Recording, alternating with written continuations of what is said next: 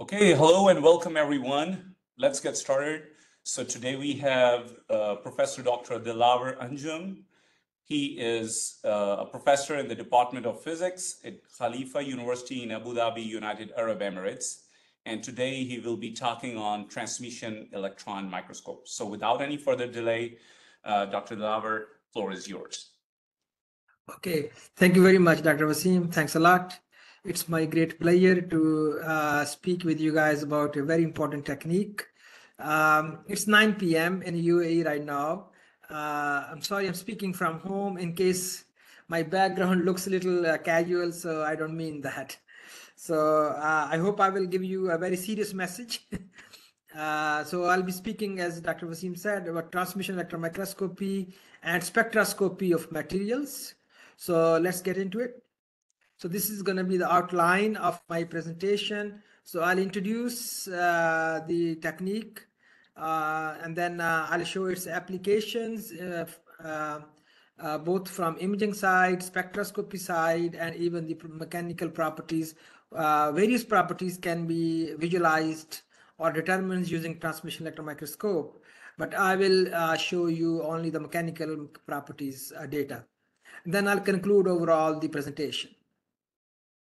So the background rationale of the instrument is basically going to be given now. But before I go there, I want to give you a little bit background about myself. So I'm a PhD in physics from University at Albany, New York. My field of research was nanofabrication of semiconductor devices. Then I worked as a cryo-electron microscopy scientist in Burnham Institute for Medical Research in San Diego, California. For a few years I was there, and then I moved to Pittsburgh, East Coast, where I worked for the same job, but a different place for a couple of years. And then I went to industry. So I spent about 6 years working for Thermo Fisher and Gaton on the applications of transmission electron microscope. And then in 2009, I was appointed by Thermo Fisher Scientific as a senior scientist to work with the KAUST scientists on the transmission electron microscopy analysis. So for those who do not know about KAUST, KAUST is a world-class university in Saudi Arabia. It's very active in research and getting very big recognitions. So currently I'm working in Khalifa University, which is also an emerging university of Middle East. My role here is of course to teach physics, but my main research still revolves around performing microscopy analysis of materials. So in the past, I was always applying transmission electron microscope. From the last 4 years in Abu Dhabi, I'm applying any form of microscopy, including even AFM, optical microscope, and scanning electron microscope as well. So I am these days all about microscopy, unless only about something else is done. So then I change. But more 99% my research is about all 4 types of microscopes. So I wanted to make a point about the importance of characterization in the material science and engineering field. So we as scientists work on this base of this tetrahedron. So we can use chemistry, physics, or bio to process the materials to optimize their structure and their properties. So then we as engineers take this information to make devices out of it and then optimize the performance. And we can see in the middle of this tetrahedron is the characterization. So characterization is equidistance for all these 4 corners of the tetrahedron. So all the scientists or engineers benefit from the characterization. Characterization comes in two modes, imaging and spectroscopy. And this is what I'm going to be talking about today with you guys. So when it comes to imaging or microscopy, so basically we as human have a limited resolution or limited capability of seeing the smallest objects. So we can see objects up to 75 microns or bigger very clearly, but below that we have a problem. So we then use magnifying devices to enlarge the images so that our eyes can see them more nicely. So the magnification required for an object is given by this formula. So if we're looking for an object which is 100, let's say 25 micron, so this will tell you what kind of magnification we need. So we put 25 micron here, we realize that we need a magnification of 3 times. So, and from magnifying to all the way, the devices have different capabilities of magnification.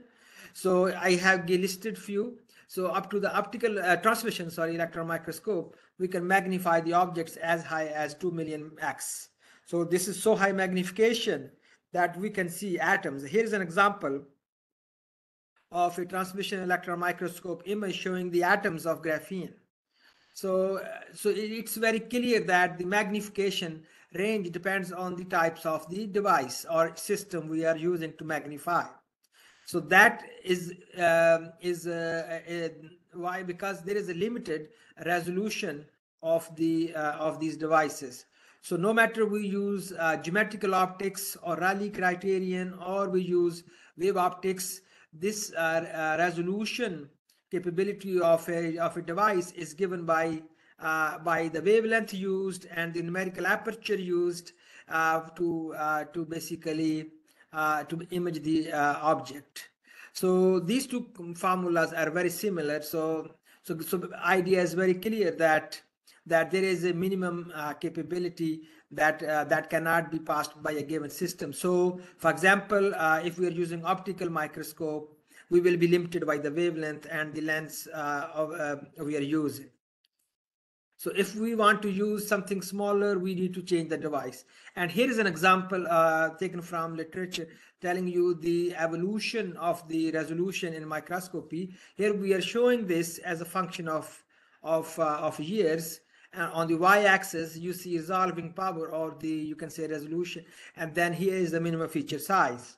So starting from 1800s with optical microscope, we reach its limit in the mid 1900s, that the resolution of the optical microscope, conventional microscope, can be only obtained up to the half wavelength limit of the microscope. So if we are using a red light, for example, which is about 700 nanometer wavelength, so we can get the resolution about 350 nanometers. So to overcome this barrier, then you need to use the devices. Either they have very high numerical aperture, or we use the wavelength. And this is exactly was done by Ernst Ruska and Andy Knoll. So we see that they use electron microscopes. That one, because the electron wavelength of the electron microscope is thousands of times smaller than the wavelength of the light. And we can see that in even 1930s, they show the resolution was better than the optical microscope. And then the further developments in this field allowed us to see up to 1 angstrom resolution in about 2000. But then that also reached the limitation. Because the ultimate resolution in the transmission electron microscope was determined by the aberration, particularly spherical aberration. So in early 2000s, the spherical aberration correctors were developed, and they opened up a new avenue to further improve the resolution of the instrument. So today we are at a place where we can easily say that we have a resolution of about 0.4 angstrom number, which is quite unprecedented. Overall, if you wanted to approximate, so the best microscopes, the resolution today can be written as about 25 times the wavelength of the electrons at 300 kilo electron volts. So this is the typical promise that's made by the transmission electron microscope today.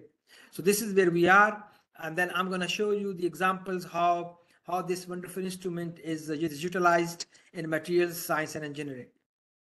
The spectroscopy is equally exciting and live field. So starting with Newton, he showed that the white light through the prism that consists of colors, this spectrum or rainbow pattern is basically already a spectroscopy pattern.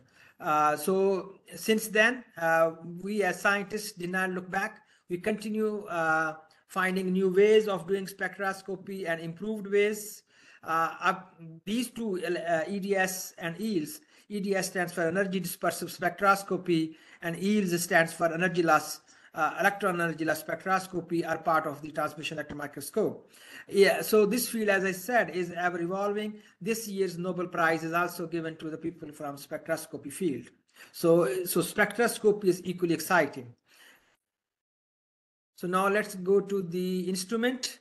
So a transmission electron microscope is a unique tool that gives you the capability of imaging and spectroscopy at one stop. So you can do both in one go. So this is the amazing capability of an instrument, because they have different areas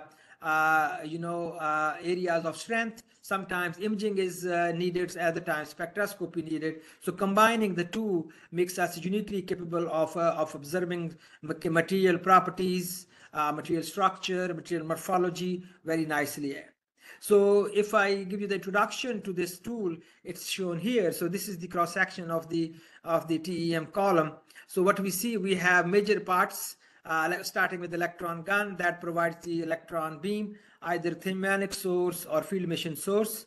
And then we have a few electromagnetic lenses. We call them as an illumination module that allows us to give a very focused or very parallel beam, depending upon the mode we like. And then specimen is loaded here. We label that area as an octagon. So this is basically where the objective lens is housing, and this makes the first image of the sample after the electron pass through the specimen. And then we have a bunch of more lenses to either project the focal plane onto the screen or the image plane onto the screen. So we call that image or diffraction pattern. So there are a couple of spectroscopy tools that can be attached to this column. One is the EDS, as I said before. So EDS column is attached here. So that collects the X-rays generated by the electron beam passing through the specimen. But these electrons, which are giving energy to the electrons in the specimen, they can be, energy lost electron can be also dispersed by using something called electron prism. And this prism separates the electrons based on the energy loss. And this technique is called EELS. So I'll be giving you introduction to all these three techniques today. So as I said, so microscope can be divided into four major parts. We have electrons or electron beam.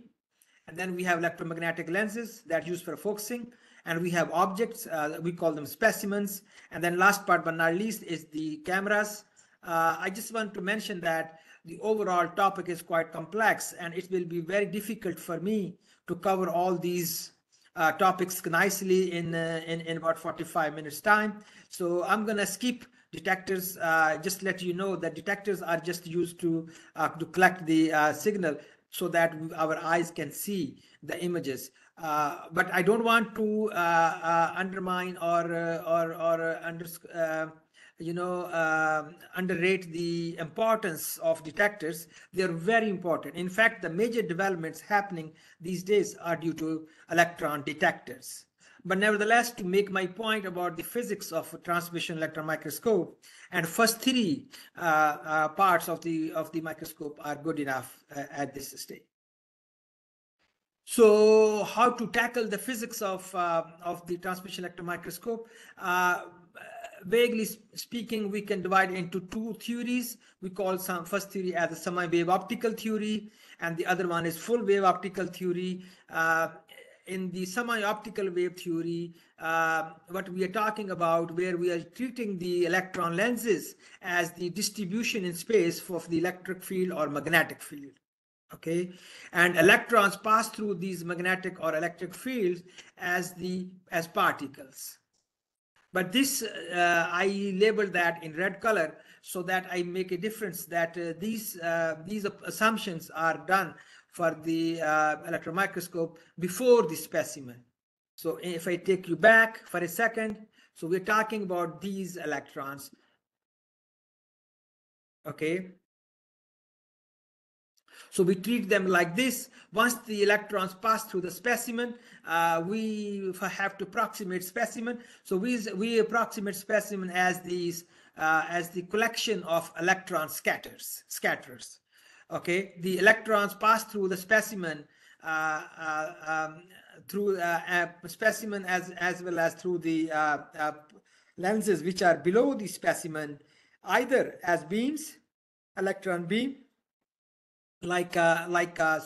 you can call them as like a cylinder of beam, or as waves. Waves means the waves that we say are coming from the Schrodinger equation.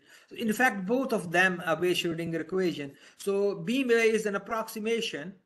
This approximation is used when we are talking about bright field or dark field TEM images. If we are talking about high resolution TEM images, then we must include electron as waves. So it's very clear that electrons, once they pass through specimen, either we treat them as beams or we treat them as waves. So specimen itself is the bunch of electron scatterers. So the both topics are the topic of quantum mechanics. The other theory is quite complex, where the electron wave is treated as electrons are treated as waves before the specimen as after the specimen. So there is no beam, there is no particle nature of the electrons, only wave nature of the electrons. And electron lenses are also treated as electron complex phase shifters or electron phase shifters. So, but this theory is quite complex. So again, I'm going to take this out of the today's presentation. So I will be showing you the information based on semi-wave optical theory. So very quickly passing through the electron lenses. So here is the electron lens. So on the right, first of all, we see the optical lens. So where we see that optical lens collects the scattered light and puts it in the focal plane and image plane. So that's how it works. And the ray passing through the optic axis keep going straight down. So where they meet, we call that meet as focal point, and where they get dispersed, same way in the image plane, object plane, we call it image. We realize that image gets inverted. So in the case of electron lenses, we do not have glass. This is a glass, but here we don't have glass. We, as I said before, either have electric field or magnetic field. It happens to have that the magnetic field is a lot more easier to operate, as well as very high quality as well. So today's microscopes overwhelmingly come with magnetic lenses. So, but the path of the electron is very clear. So it starts from here, in this part of the object. It enters the magnetic field, and then it makes a circular or helical path before it ends up in the object plane. But you see that here the image is not only inverted but also rotated. So that's how the electron lenses work. So their job is very similar to the job of a glass lens for light. However, the image gets rotated as well by an angle of phi. So let me give you very quickly the basically entry-level college physics. So the electron lens is used in a transmission electron microscope, have the field here. I apologize, by the way, for having such a busy slide, but I hope you guys will follow me when I take you through. So this is the magnetic field lines. So along the z-axis, this is the optic axis, by the way. So along the z-axis, the magnetic field changes like a Gaussian or curve. So we see its maximum in the center and decreases on both sides. And same way for the radial field, the R component of the magnetic field goes like this. So it starts negative first, gets maximum at about 1/4 of the region of the magnetic lens, and then gets a 0 in the center, and then reverses on the right side. So both are having mirror kind of symmetry, and the theta component of the magnetic field is 0. The electron initially enters like this, so it has a velocity that has only z component. So overall, what we are doing, as I just said before in the beginning, in the semi-wave optical theory, we use electron as particle and magnetic field as this distribution of B fields in space. So what we are talking about then, this electron will experience a force due to this magnetic field, and then this force is given by Lorentz force. And what we are basically doing, we're going to be solving this Lorentz force equation in 4 regions. We can divide this into 4. So this is 1/4 of BR. I mean, BR means a radial component of the magnetic field is region 1, and then the other where you have BR negative and you have BZ part, this is region 2, and then in the other side those two reverses. So this region 3 is basically minus of region 2, and region 4 is the minus of region 1. So we can go through them region by region. So here in the first region, as I said, electron has only velocity along the z-axis, and magnetic field in the beginning has only r component. When you solve in region 1, you realize the electron feels a force along the theta direction. So in a way it gains a velocity in the theta direction, so it starts going up, and that's what it is shown here. Okay, but then in the second region we have 2 components of velocity, because from first region electron not only have a vz component but also have a theta component. However, now in the second region, BR is decreasing and BZ is increasing, so we can assume BZ is dominant, so BR is nearly 0.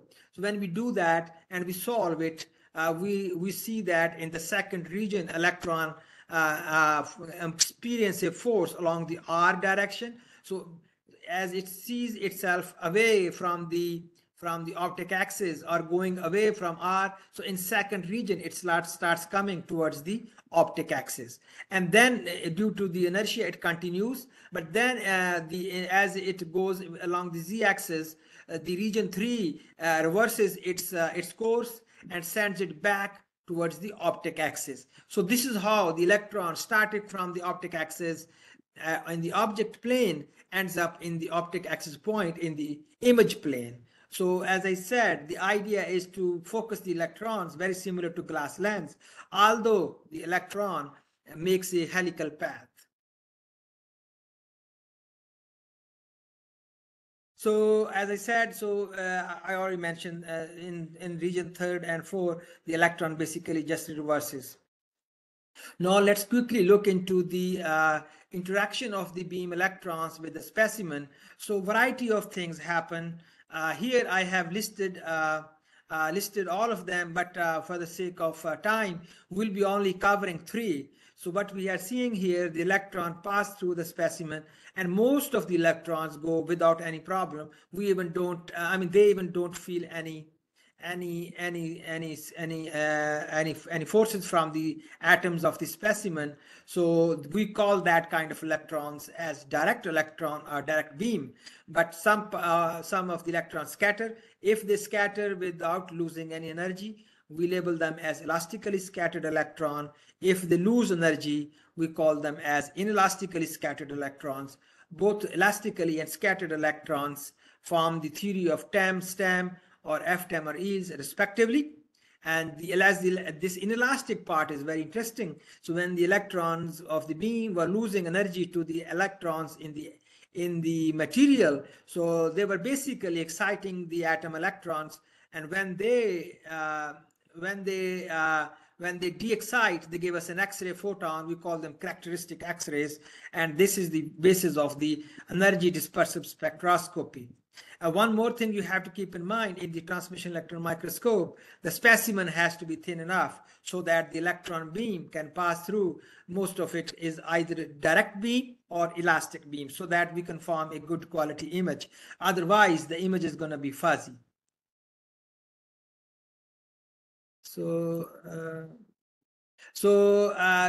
I'm quickly going to go through the physics of the electron scattering from the specimens.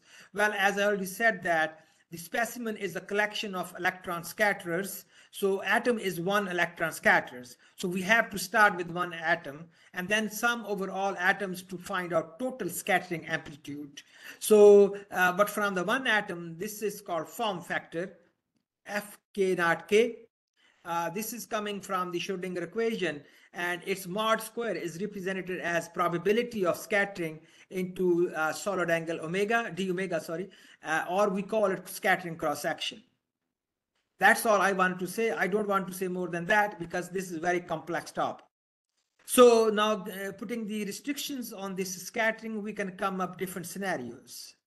So first scenario is when the electron wave vector, incoming electron wave vector is equal to, the scattered wave vector in magnitude, but not in direction. We call it elastic scattering. Otherwise, if its magnitude is also not equal, we call it inelastic scattering. And without giving you details how this is solved, and here is the formula for the case of the elastically scattered electrons. It's clear that it depends on atomic number square and the change in the basically direction of the electrons. So that delta K is the basically magnitude of the direction change. So now if you have a material which is a crystalline and then you sum all these kind of single scattering over the lattice of the material, you have two extra kind of amplitude factors. One of them is called structure factor, other one is called shape factor. Both of them are very important. They make the basis of the electron crystallography. So, and here I'm just giving you their names without telling you much about the details, but they are used in the bright field, dark field imaging as well as TEM imaging. So in the case of inelastic part, before we go to inelastic of the inelastic scattering of the electrons, so it's important first to understand what material shows up for the beam electrons when the inelastic scattering takes place. So for inelastic scattering, number one, it takes place with the atom electrons. It's not with the nuclei, unlike in the elastic case. In the case of elastic, the electrons were scattering from the nuclei of the atoms. So inelastically, they scatter from the electrons of the atoms. So electrons of the atoms live like the band structure of the material, and band structure has two parts, the valence band and conduction band, as well as the core part. So these two has to be looked at separately. And in the first part, where we are talking about the valence excitations to conduction excitations, we call that valence electron energy loss. So here is the probability, or you can say differential cross section, and we can notice that this probability not only depends on solid angle but also on energy loss, and this is the energy loss formula. It's basically the dielectric formulation that we sometimes see in the optical case as well. So, and when we do the experiment, we disperse these energy loss electrons, we see that this is how they are looking. So the energy loss electrons are coming from valence. If we're looking at the loss from 0 to 50 electron volts, and beyond that, we start seeing the core loss energy losses. We will look at them on the next slide, but the probability of scattering of this is given here, as I said. So this brings a lot of information to us. To name a few, for example, thickness of the specimen can be determined, and the properties of the materials can be determined by looking at this probability. Okay, and then if I go to the next one, core loss is given by generalized oscillator strength or Fermi-Thomas electron atom model. So here we see that the atom electron go from alpha state to beta state through the interaction of the beam electrons. So and the probability is given by this formula. It's quite complex, but nevertheless the probabilities show up in the energy loss spectroscopy as like this. Here is an example of two different atoms. So this is, for example, titanium atom, the way it seems, and that looks like coming from the oxygen atom. So we call these probabilities as energy loss edges. So this is coming from, as I said, most likely titanium, and that comes from oxygen. They bring a lot of information as well, like elemental composition and environment of the elements, as well as oxidation states. The emission, optical emission takes place like this way. So energy loss happened at energy level 1, and then electron is excited to energy level 2, and at this process, the when the atom de-excites, so it gives us an X-ray. So we can see that the X-ray emission takes place at energy level 2, while the energy loss takes place at energy level 1. So there will be an inherent difference in the onset of the peaks in the EDS as well as in the yields. But nevertheless, the overall yield, fluorescence yield, I'm talking about the amount of X-rays generated by the atoms, is given by this curve. So we clearly see that it depends on atom number. So up to about atom number 50 or 60, close to that, the X-ray emission plateaus. But we clearly see also that below the atomic number 20, the X-ray emission is quite low compared to others. So overall, it can be approximated by this formula. So now we are at a state where we can build our kind of like electron microscope is similar to optical microscope. So we have an object, so which is basically scatters of electron waves or electron particles, and then the magnetic lens is as a magnetic field distribution in space, or it's a phase shifter. And then this lens have two planes like any lens from the glass, or optical case. So you have diffraction patterns and the image plane. And now I'm going to show you examples how the things look like in these planes. So if you look at the diffraction plane, you have different patterns depending upon type of the material. So if you have nanocrystallines, you see fuzzy rings. You have a single crystal, you see very well dispersed periodic spots. And if you have a polycrystal, you see sharp rings. And if you happen to focus the beam on a single crystal sample, these dots become disks. This topic is called convergent beam electron diffraction, and brings a lot of information to electron crystallographers. In the image plane, depending upon the magnification and depending upon the type of the specimen, we can have a type of contrast. So the easiest contrast is called mass thickness contrast, where thick regions or the high density regions scatter more electrons than the other case. So but objective aperture used below the objective lens blocks the more scattered beam. So as a result, the high density or higher atomic number regions in the specimen look dark, and the other one look bright. Here is an example. We see these crystals of manganese oxide sitting on holy carbon. So holes are the brightest, carbon is darker than whole, and then the specimen is the darkest. So this kind of contrast is called mass thickness contrast. So if we have a crystalline sample, particularly single crystal, so we can make a selection, either the direct beam or the diffracted beam. So depending upon the beam we choose, we label that image as a bright field or dark field. So here is an example. So if we pick the direct beam, so we call that image bright field because background is white and the object is dark. This thickness fringes are very important. They are a big subject. They basically allow us to measure the thickness of the specimen along the z direction, and they also tell us the types of the scattering, how long the scattering takes place. So, and then if we pick one of the diffracted beams, so we make the dark field image. In this case, the background is dark and specimen is bright. But if we collect most of the diffracted beams along with the direct beam, so basically we are allowing them to interfere, and these are the case when we call something a phase contrast. So basically, the interference of these beams is called the phase contrast or high resolution image. Here is an example of a gold nanoparticle sitting on carbon. We clearly see the gold atom distributions in the particle is changing orientation as we go from one end to the other end. So there is another mode in modern transmission electron microscope. We call it scanning transmission electron microscope.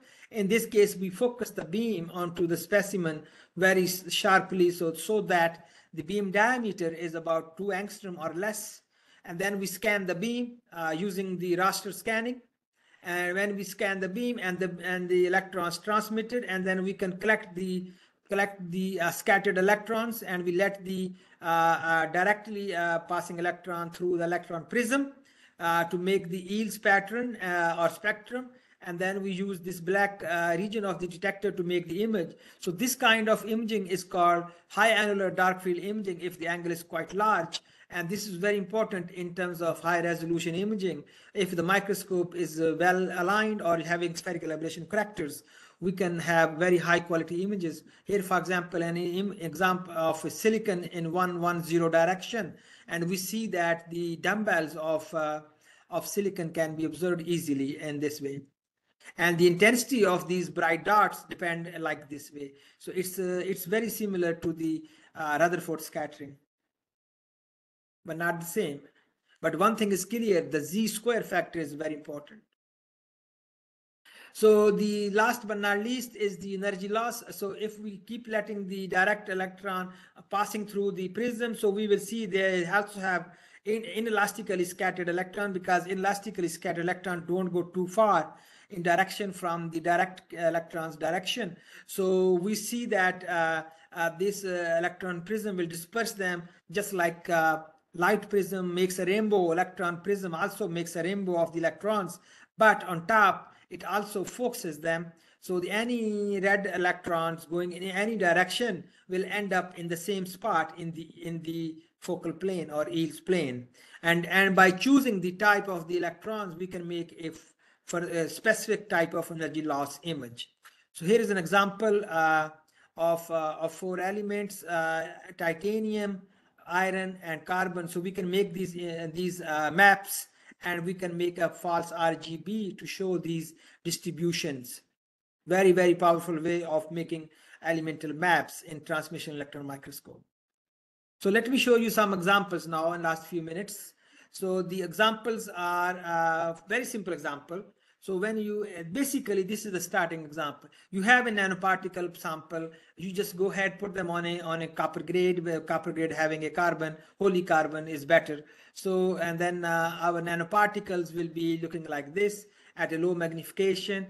Low magnification image is already very powerful. We can see their faceting, their shape, very well.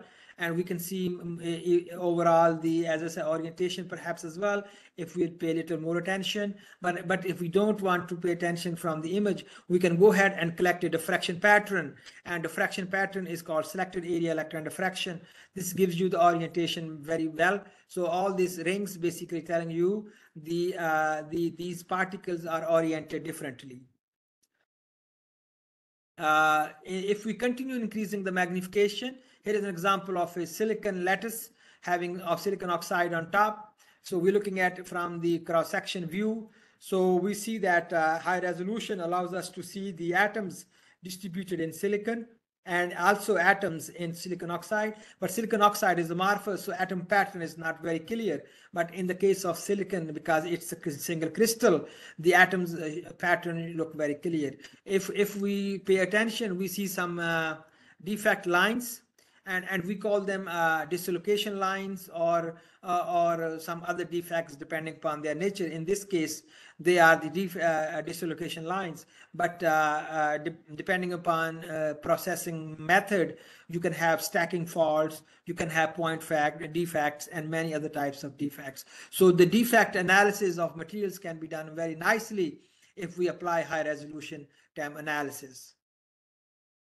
You can apply the HRTEM to nanoparticle imaging. Here is an example of two types of nanoparticles. Here's a gold nanoparticle showing obtained by aberration corrected TEM microscope, and the atoms pattern is very clear. Fasting can be seen. Everything looks very nice, and same can be looked at as well in a different type of sample that has platinum iron bimetallic case. So we can see not only the nice atom pattern, but also the orientation that I was talking about in this image. So it's not clear orientation here, but it's very clear over here. These two are same nanoparticles, it's just oriented differently. STEM, here is example of a bright field STEM. You can also do that by collecting the electrons passing near the optic axis. This is applied to an aluminum alloy. So aluminum alloy has some copper lithium in it, and also some other elements. So we see these precipitates made in aluminum alloy by these elements. This is dark field. Bright field is the opposite of this image. Looks very informative. They have lots of precipitate types, and their morphology can be determined. STEM, in particular in aberration corrected mode, also allows seeing the nanoparticles very nicely, even smaller nanoparticles than the high resolution TEM. So here is an example of a very small size nanoparticle of gold showing very nice pattern with heart of STEM. As I said, so if the beam diameter is helping, we can not only see nanoparticles, we can start seeing nanoclusters to single atoms. Here is an example of that. So here is the iridium and tin nanoclusters, and then here is an example of a platinum single atoms loaded onto titanium dioxide crystal. So some examples now of spectroscopy. So this is a very simple example of spectroscopy where we basically focus our beam onto a region and perform EDS analysis. And we know these characters, X-ray peaks, positions, and we know the elements. If we do a little bit better job, we know that this region looks very different than this region. So we can focus the beam here and get two different spectra of EDS. And we figure out that basically this area where you see this bubbly region is basically potassium hydroxide, and then the other region is the potassium phosphate, sorry, and then here we see that it's cobalt oxide. So and then now I'm going to show you how spectroscopy is applied in the metal field. So here is an image of again same aluminum alloy taken in dark field STEM mode. So what we see again basically the region having grain boundaries and the precipitates both in grains and at the grain boundaries. Very nice image showing lots of detail, but we are not sure about the composition. So this is solved by taking the EDS at each pixel. This is aluminum alloy A2195. So very important alloy in industry used by aerospace people. So we clearly see that the long needle-like precipitates are of copper, and the purple color spherical precipitates are having some zirconium, and the very bright dots or particles are of silver. So there is another example. Here we see that you have a nanomaterial of copper, aluminum, zinc, and oxygen. Hard of STEM image looks like less informative this time, so we don't know much. We just see a bunch of nanoparticles collected together. We really don't know where is copper, where is aluminum, and so on. So the EDS mapping will help a lot. So here we have again made 4 elemental maps, but I am presenting to you here on the right side aluminum and copper map composite. And we clearly see that the copper makes nanoparticles and aluminum is dispersed uniformly inside. So basically, it's as if like actually the aluminum is like a host and copper is precipitate, which are in fact dispersed, not the other way around. And then we can also see the composite of copper with zinc. Shows very similar like aluminum. So aluminum dispersion, or you can say distribution, and zinc distribution are very similar. But then we are not sure if copper, aluminum, or zinc, all of them oxidize or some of them are oxidized. Here is the map of, or you can say composite of copper with oxygen. And we clearly see the, I'm sorry for showing the oxygen in yellow color, so it may not be very clear, but you have to believe me, the yellow distribution, or you can say oxygen distribution, are pretty much at the same place where zinc and aluminum is, and it's not coming up at the place where copper is. So it's clear that copper is reduced, aluminum and zinc are present as oxides. So this STEM EDS mapping can be extended to the highest limit. So this is an image, hard of image of strontium titanate, and we can do the strontium mapping, titanium mapping, and oxygen mapping, and then show you the composite to show the atomic resolution, like what are these atoms. So here is the example. So we can clearly see the titanium atoms in red and green atoms in the as strontium. So basically, bigger atoms pattern is strontium, and then the smaller atom pattern is the titanium. But EDS not always working. Sometimes it fails, particularly in the high entropy oxides kind of nanomaterials, which are very complex, lots of elements. And when we do the EDS, lots of peaks overlap. So it's very difficult to separate the peaks from each other. It's very difficult to identify with 100% certainty that we have the elements we are looking for. On the other hand, EEs have a very high energy resolution and a decent field of view. Here you see that it's about 2000 electron volts. So example of here is the lanthanum, samarium, cerium, and praseodymium and gadolinium, and they get nicely dispersed. I mean, their edges get nicely dispersed in the yields spectrum, and based on this, we can make a very good map. So these maps are not only reliable, but they can also have some information. For example, their uniform kind of map is showing that this, in fact, high entropy oxide is a very good high entropy oxide. It's a single phase high entropy oxide. All the elements are present everywhere. And that's pretty much the goal of these people when they are making these kind of oxides for catalyst applications. We can also apply energy filtered TEM.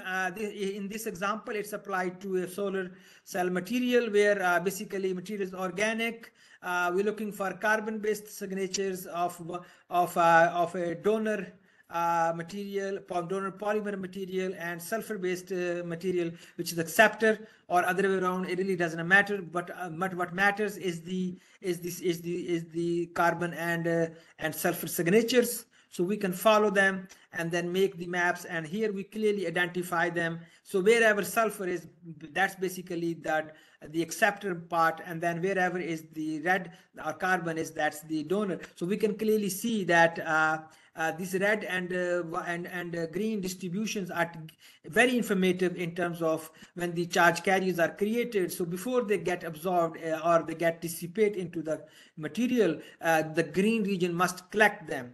And the connectivity of the green region will ensure that they get transferred to the electrodes. So that's how we can identify. You can actually talk about the efficiency of the solar cell that you are making from this material.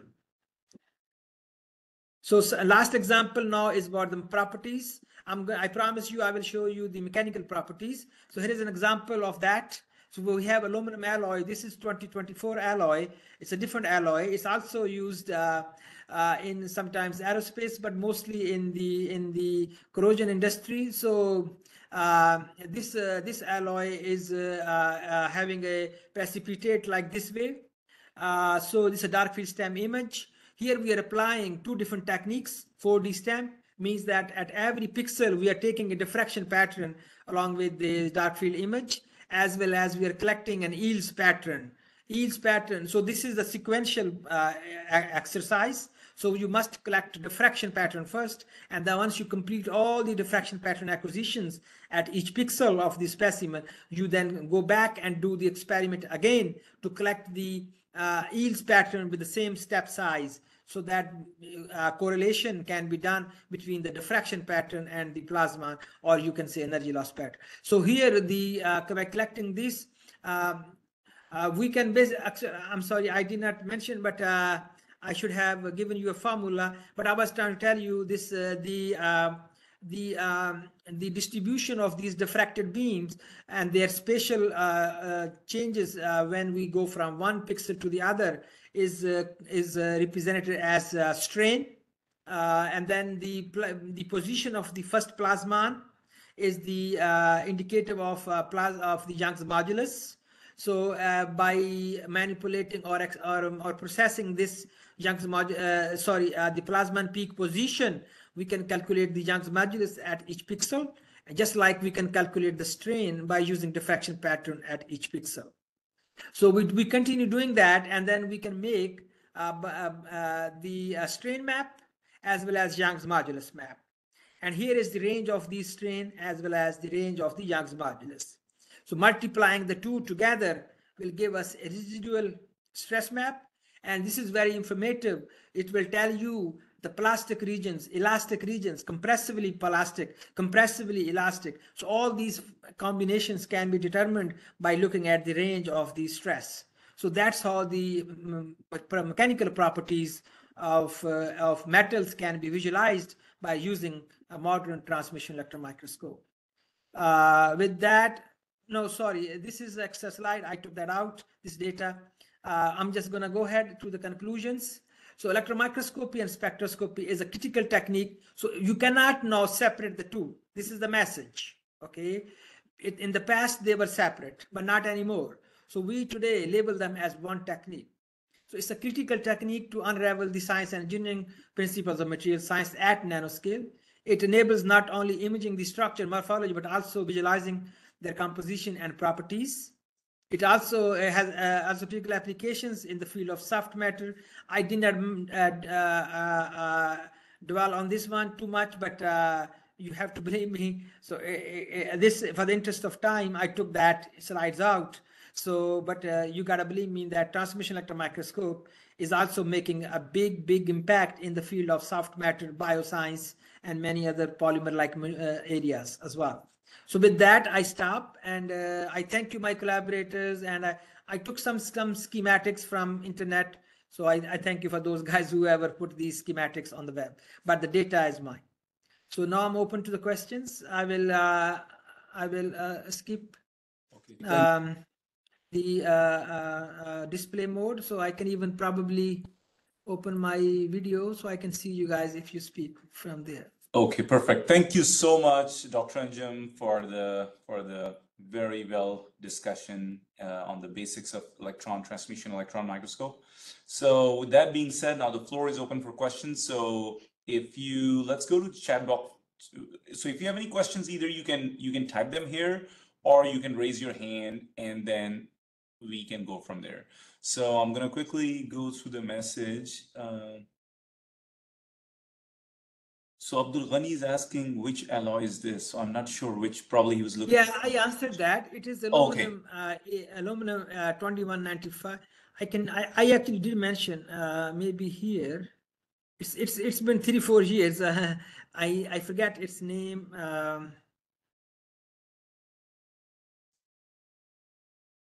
Here, 2195 AA.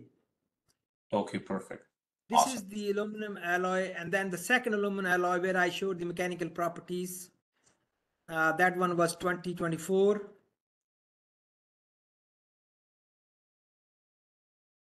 So both are basically aluminum copper alloys having some other elements. And 2195 has lithium, and this one has some manganese, magnesium, and some silicon as well. Okay, the next question is also from the chat from Christopher Prince. Dr. Anjum, do you want to go to that question? Yes. Which software have you used for time finding out that?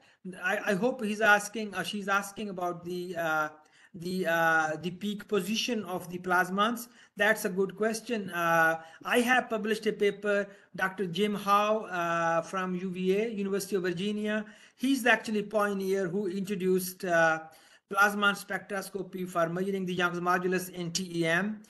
He used in TEM mode, but I extended this technique to use in STEM mode, where now this development allows us to map Young's modulus. In Dr. Jim Howe's paper, you will see that it is only allowing you to have a number. So you will know a number, for example, here, so you will get a number from a given area, so it will be averaged out number for you. But in my this images, you see the Young's modulus values at each pixel. So, and this can be done easily by using digital micrograph. Any latest version of digital micrograph from Gatan website will allow you to manipulate or process this data. So you can use non-linear least square methods to find out, you fit this peak to Gaussian, and you don't care much about the amplitude or the full width at half maximum. Just look at the center position. By the way, you need to have a very high dispersion when you are acquiring the data. So in my typical data sets, we are determining the this peak position at about dispersion of 30 milli-electron volts. 50 to 60 milli-electron volt will work, but you are if you are going beyond 100 milli-electron volts dispersion of each, then you are basically going into the place where you're losing the sensitivity, because sometimes the regions may not be very different from each other, so they may appear the same value of the Young's modulus. So 30 milli-electron volt dispersion value is very good when it comes to sensitivity. And if somebody's saying that the aluminum alloy, or I'm not sure, the question was the software is very expensive. No, this is freely available these days. You can go and download from Gatan website. There is other question about the alloy. I'm sorry, I'm going to try to make it big so I can see the questions well. Sure, yeah. Okay. Just for a clarification, what's the accuracy level of the mechanical properties? Yes, so very good question. I already talked about the accuracy of Young's modulus. Depends on the energy dispersion value of the energy loss spectrometer when you're acquiring the data. A value of 30 milli-electron volt is very good, as I already said. You can check, you can compare that for aluminum alloy, this accuracy falls into few just megapascal, so which is very good, because the Young's modulus of aluminum is in gigapascal.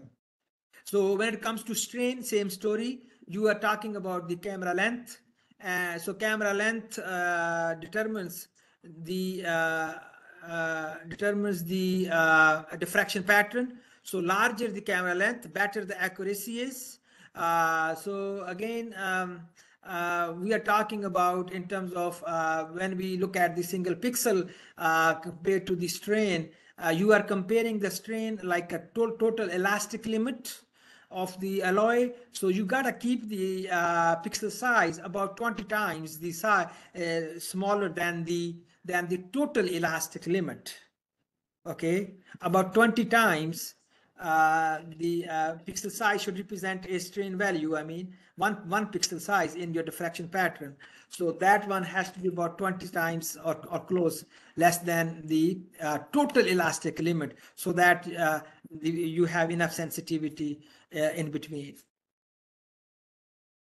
I think there are a few more questions in the chat box. Okay, jet propulsion polishing for, yes, absolutely. This is very good. Yes, the jet polisher way is the best way to prepare specimens. They are not only easy but also very accurate and gives you a large area to prepare specimens. That's correct. And what was the fluorescence yield formula? I can take you back. This is, you can easily find this formula, if I remember, from the Nestor Zaluzak's papers on energy dispersive spectroscopy in transmission electron microscope. He's from Oregon National Lab. You can search his articles and you will find, I believe he has given these formulas in his paper, or you can read from the book on SCM by Goldstein, and perhaps also I believe this can be seen in physics-oriented book like Ludwig Reimer's book on TEM, probably also on SEM. So this formula is fairly common in electron microscopy textbooks. Which software I have you use for finding out residual stress map? This is very easy. I don't need to, but I particularly did that in digital micrograph or Gatan microscopy suite. So basically, once I have, I must say the residual strain map was made, or you can say generated, also in digital micrograph by using their version, something called STEMX. So STEMX allows you to basically follow these diffraction peaks. But there is a better method, to be honest. The better method is Pi4D STEM from Berkeley University. So Dr. Colin Office group is spearheading that effort, as well as people from Cornell, also from Urbana-Champaign, Jim Zhuo's lab. These three places, you can see big effort is made on 4D STEM. They are applying the Python-based techniques, but I am a bit behind when it comes to applying Python's but I bought a commercial product from Gatan, which is not better, to be honest with you guys, but however, it's very easy, intuitive. You can just follow the GUI and then click on buttons and give you data. So for that reason, I applied this in Gatan to find a strain map like this. This gives you strain map along x-axis and y-axis. So, and you need to keep in mind, plasmons are along the z-axis. So in a way, so we are combining three dimensions. So x and y has strain, and the z direction collapsed, and this is where we are measuring the Young's modulus. So so this is we multiply the two again in digital micrograph very easily to get this residual strain stress map. And other questions? Okay, if you feel that if your question has not been answered. I think how is the plasma used? I think this is a question from Akib. I think pretty much nicely addressed that part. So basically, we follow the plasma peak and we follow its center position in digital micrograph, and that map allows us. You can see the Jim House paper. Jim House paper gives you a most general formula for the Young's modulus as a function of plasma and energy, but you have to convert it to your metal, in this case aluminum metal. So for us, this standard, I think he gave an example as well, Dr. Jim Howe. So it's about 0.08 E plasma type power 2.5, something like that.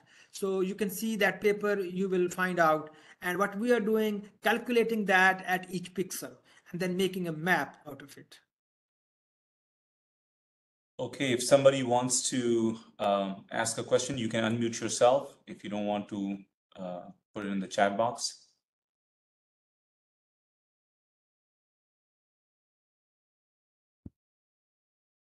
Sorry, I had my hand raised, but I had also texted. Sure, yeah, you can go ahead and ask your question, please.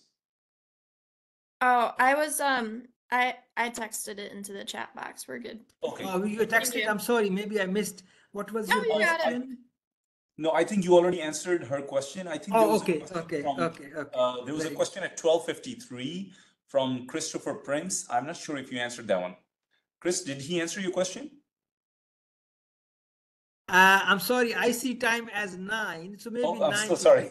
Okay, no problem. Yeah. Early in the presentation, you mentioned since the electrons follow the helical path passing through the electron lenses, image is both inverted and rotated by some angle phi. Are there any cases where we would be interested in determining the magnitude of that angle? The answer is yes. Actually, this is very interesting. It can allow you to not only know the strength of the magnetic lens, but also this is used these days to determine the magnetic fields in the samples. So this is very important. I mean, yes, the answer is a big yes. I have the formula, but I have to dig into my slides. But if you look again, any textbook on transmission electron microscope, you will find this rotation angle easily as a function of magnetic field. Okay, I think it's already after 1, so we'll take one more question if there is any. In class, students, any questions? Okay, not. Okay, it seems like there's no more questions. I hope I see. Okay, I think we are all Christopher, set. okay. Sorry? No, I think you Christopher already said, I don't believe so. I think No. he meant I didn't answer his question. No. So now I Actually, did. I was asking Thank you. him Thank you. if you have already, if his question was already answered. Okay. And then he's Gotcha. answering me, but then you already answered his question. So thank you so Okay. much. Gotcha. Okay, Professor Anjum, thank you so much. Let's give a round of applause for Dr. Anjum. Thank you. So once again, thank you so much, and hope to see you soon in another conference, okay? Thank you, everyone. It's my great pleasure to be able to speak with you guys. Thank you very much. Thank you. With that being said, we'll see you guys next week. Karamani is going to be the one who's going to be presenting next week. Thank you, Akib. Thank you, everybody. Thank you, Akib. I see so many people. Thank you very much. Nawaz, thank you. All right. Bye now. Bye.